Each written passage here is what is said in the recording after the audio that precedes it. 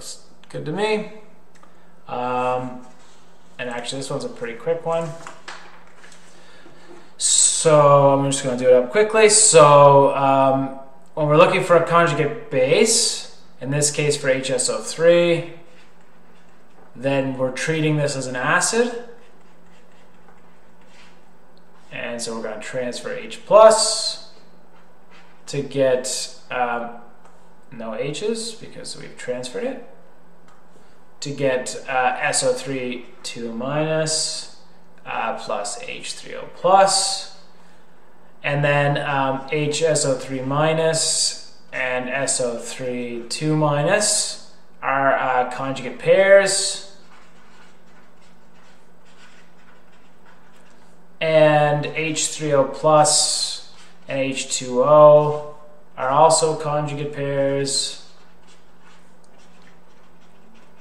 So this is acid and base.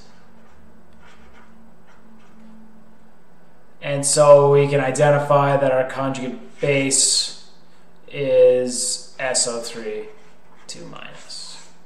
Okay. Bronsted acids are proton donors and bases are proton acceptors. Thus the conjugate base is what's left after you donate a proton. So in this case it would be SO3 2 minus. Yeah, so that looks good.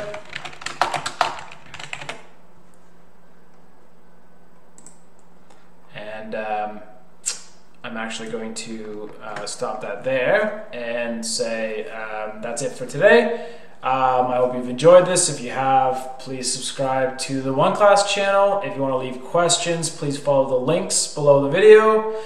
This has been Jeff Krause for OneClass.